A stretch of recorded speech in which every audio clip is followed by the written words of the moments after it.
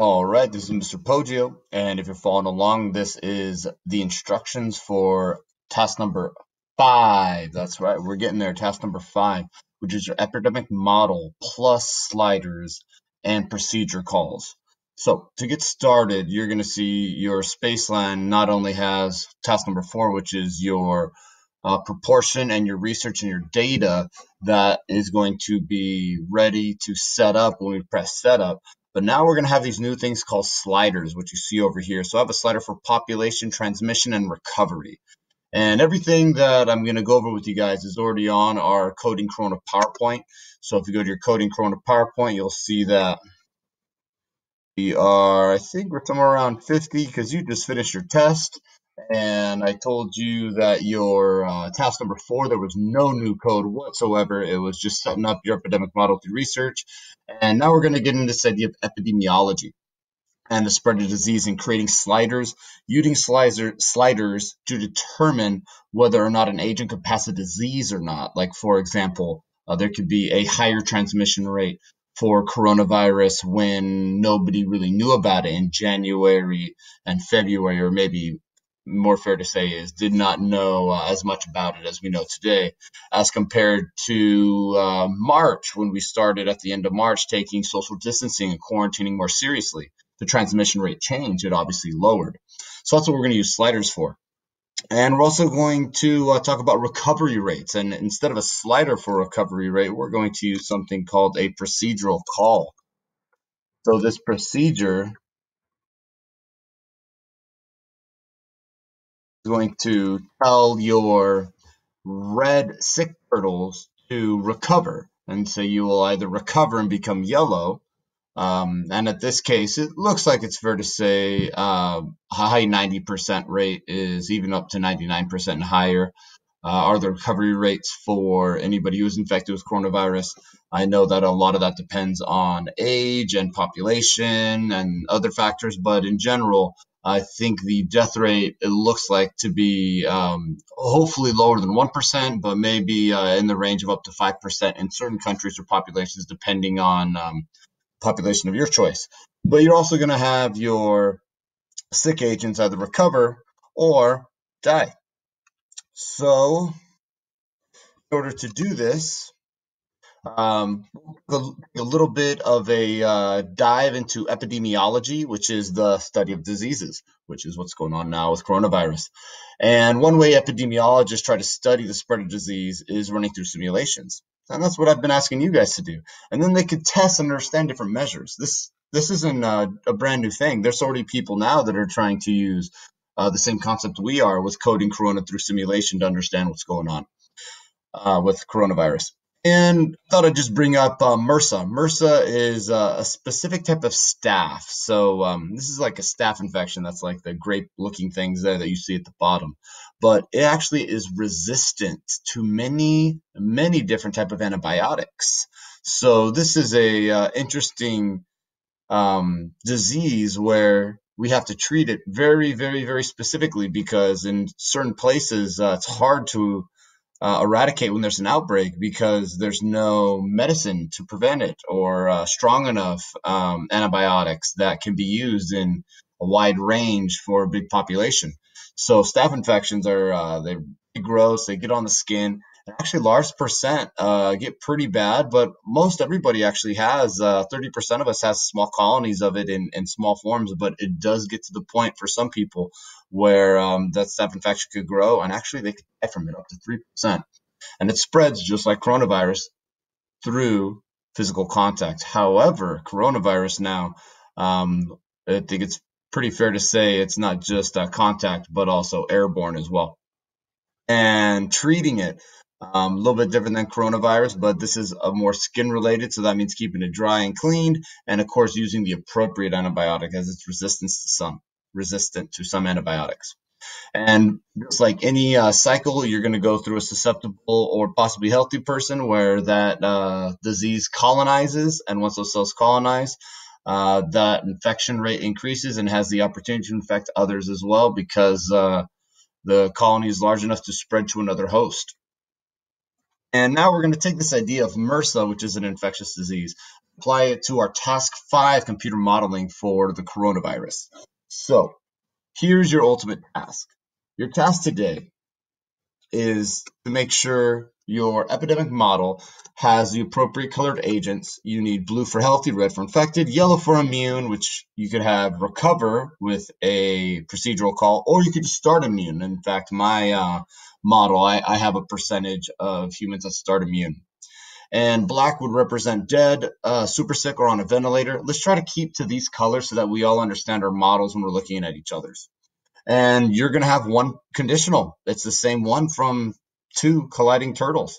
When a blue hits a red, there is a transmission slider or a random possibility, depending on your research, to decide if blue becomes red because of the infection rate of the disease of coronavirus at the time. This slider is how you will hypothesize your future of your population, because the infection rate on your transmission slider, which will ultimately tell what happens with that disease in your specific population. So this is going to be how you're going to tell your story and the futures with the transmission slider. Now your procedures, I'm going to ask you to do 2. When a turtle turns red, that means they're infected. They have a 99% chance, or close to there. Remember, we said there's about a 1% to maybe even 5%. Italy was pretty high, but maybe up to max 5% death rate. So in this case, I could say 99% are close, turn yellow or recover, while 1% turn black or die. So most of your reds, up to 95 to 99%, should be turning yellow through the procedural call. And in this new lesson, we're going to talk about those variables and procedures, and we're going to turn on colliding turtles to make a model into this epidemic model, and adding this widget that we call a slider, and using the slider to hold or create a value, which we're going to use as the transmission rate. And this rate is the percentage of time a disease gets passed from one person to another. So again, we're going to set up a slider that looks just like that, and I'll show you how to do that in a second. We set up a procedural call. This is not a slider, it's different. It's called a procedure. We can add a new procedure to our code. We just have to remember, like in the top right where it shows there, to make the call in our when setup is pushed or when forever is toggled. And to do that, we're going to go to this new area and create widgets. You'll see you can create tons of different widgets. You're going to understand that now that you know how to tell agents what to do, being able to control what's going on with widgets brings a whole new realm of coding. So this is really a deeper level of understanding code. And I like to use for most of my widgets 0 to 100, because for me that represents 0% to 100%, but I guess you could use any value you'd like. And here's your transmission rate. You'll see you have to identify it as a transmission rate. So you have to be able to tell that, or the socket will be empty. And also, we want to try to make this a variable rate or random, so that's how the transmission slider can be used. Here's some code to help you out with your random chance. So in this case, we're saying if something happens randomly with the number 100, is it going to be less than the transmission rate value? So if your slider has a random number from 0 to 200, well, we could say there is a 50% chance, because 100 divided by 200 is 50% chance of setting your color to red. Now, if your transmission slider is at 100, well then anything 100 or lower would still be less than 100. So you have to be very, very particular with your values in your socket for your random and your transmission rate.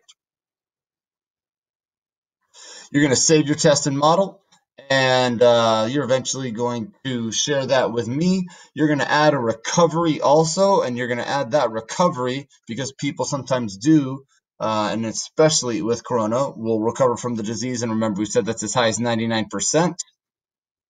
And here's how you're going to add the recovery with that blue call, or purple, sorry, it's not blue, it's purple recovery call. And you could actually add a slider inside of that, but we'll talk about that on an individual basis as you're coding your specific population.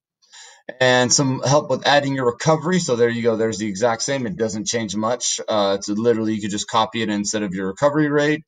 Previously, we had our transmission rate.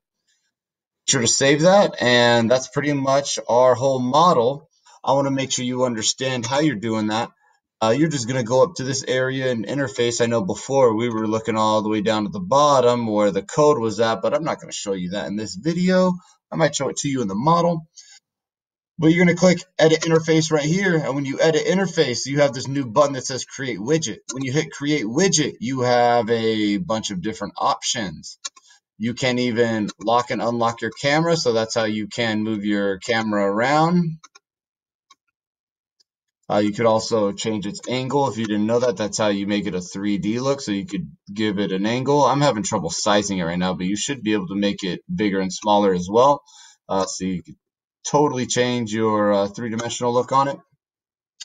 But always make sure you lock interface, because if you ever edit interface and you click the setup button and you delete your setup button, you will have to make a new setup button, or you will never be able to set up your Spaceland. So remember, these are all widgets too. And once you X out, please, one more time, hit lock interface, but that's how you're going to create your widgets. And when you look down at your code, I think I showed you guys the purple call button for your procedures.